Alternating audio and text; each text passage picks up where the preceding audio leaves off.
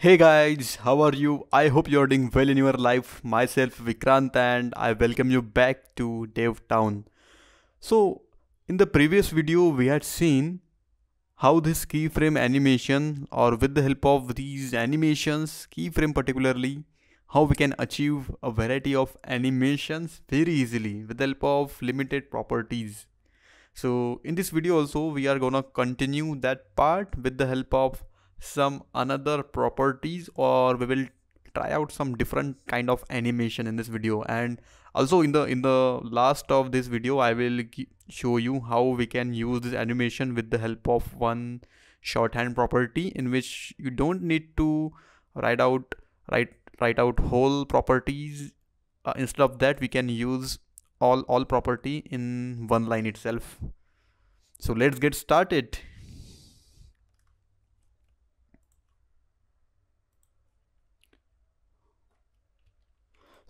So guys, here I am back with my previous code only.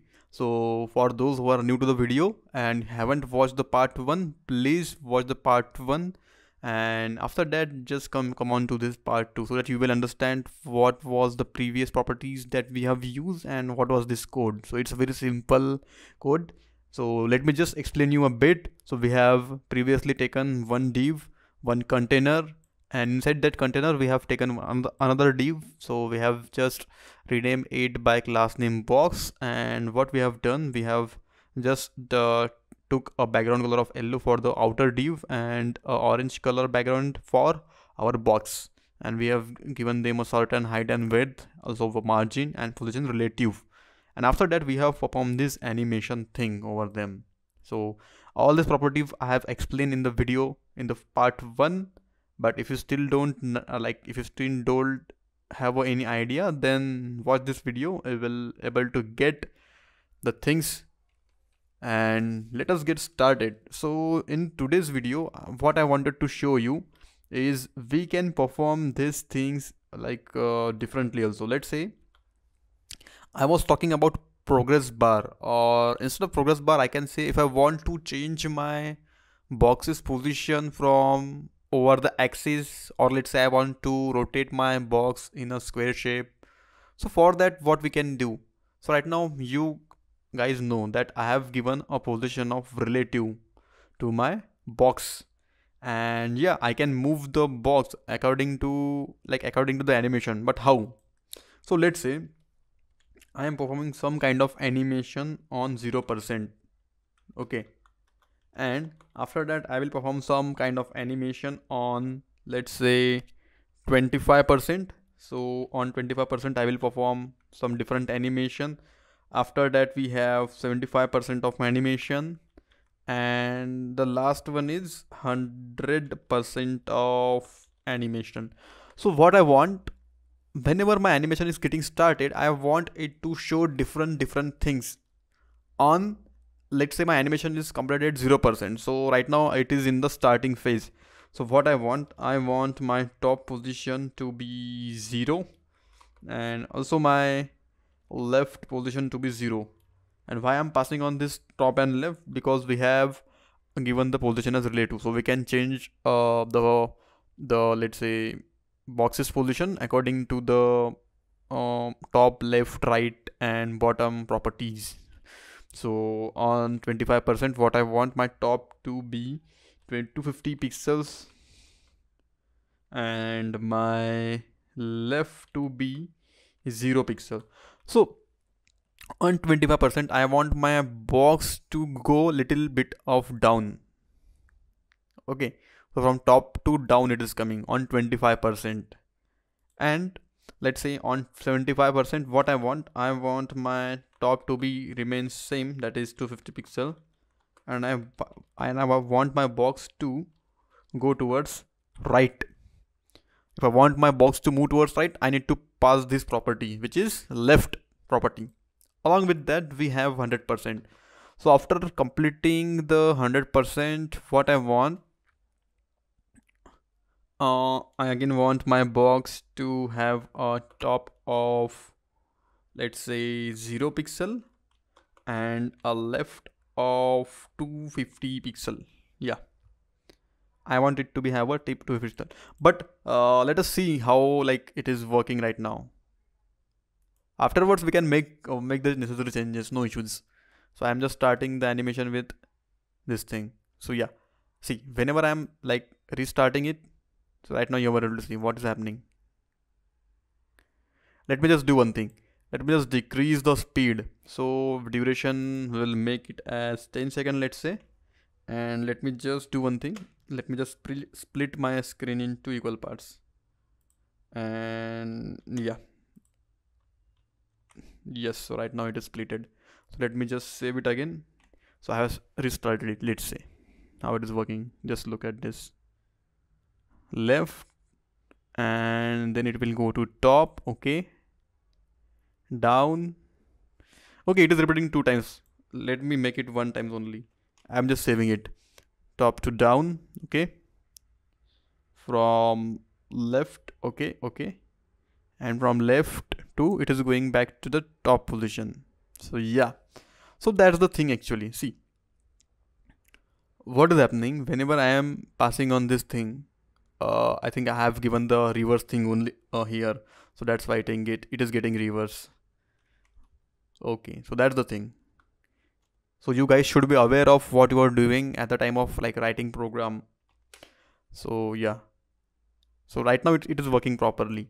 So you guys might be thinking why it is not coming out of the allo box. So just because we haven't given the height of 300 pixel. Let's say if I am giving it a height of 300 pixel, to same to this 300 pixel, okay, and my 100% should be 300 pixel. Okay, so I'm just saving it. See, right now it is coming to bottom, it is going on right side, then it will go to top, and it will come back to its original position. Okay, so that's the thing. So what we can do along with this is, let's say I am passing on some 50%. I want my work to be done in 3 phases. So what I will do, I will just pass on these properties to here. First I want my box to move from top to bottom, then right, then up, then back to its normal position. So on 75% my box will be at this position. Okay, so at this position what we can do, we can just keep our top this, and left is I guess it's okay, and this thing is 0 pixel. Let us see how it is looking like now. See, bottom, right is going up, and then it will come back to its original position. Yeah, so right now you are able to see that how my transition is working like really properly. So if I haven't given this 0%, so then also it is fine, I guess. Yeah, see, top, bottom. Okay, so for 0% I need to give that thing, just because I wanted to make it smooth, so that's why. Yeah, so that's the thing.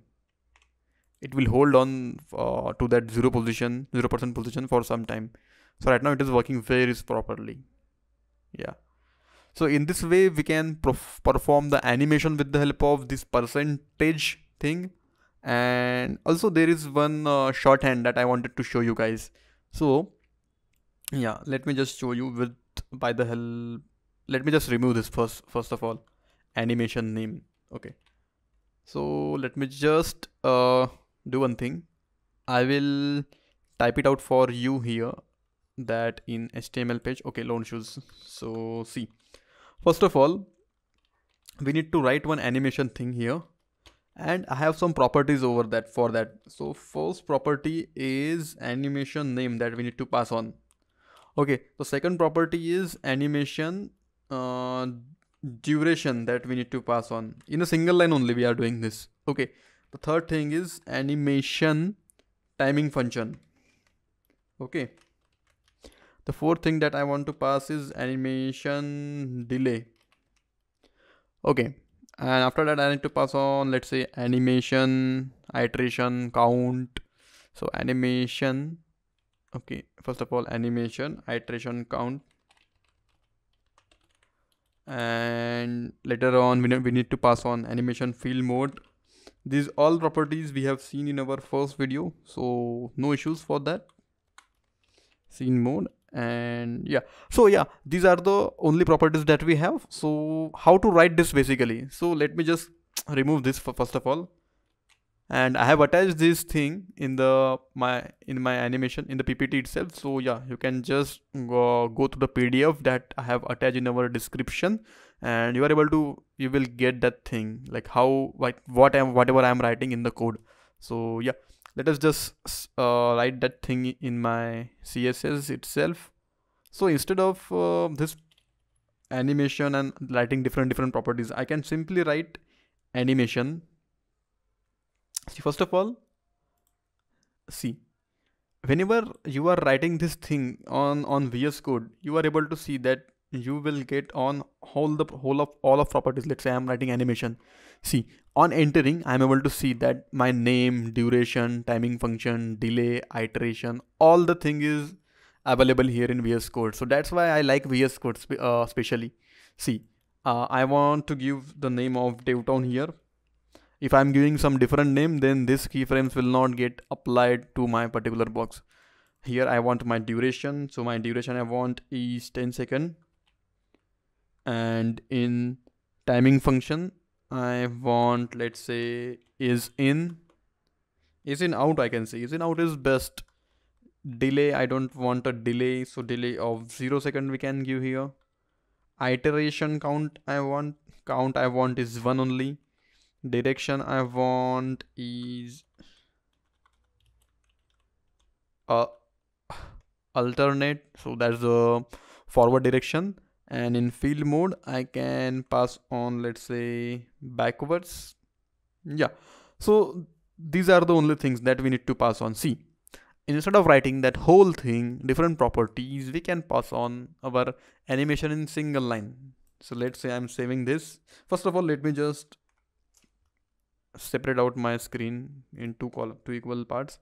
See, I'm right now saving this. See, in 10 seconds right now, my animation is getting completed. See, coming back to its normal position. Yeah, so in this way you can you are able to make the smooth animations. So that is all about keyframes animation that are present in CSS. If you want to try out more things, then like keep connected with our DevTown channel. And if you are liking the content and if you are new to the channel, then do subscribe our channel and do share the content with your friends and family. So I hope you guys have gotten the idea, and with that I will take your leave and I will see you in next session. Until then, thank you so much.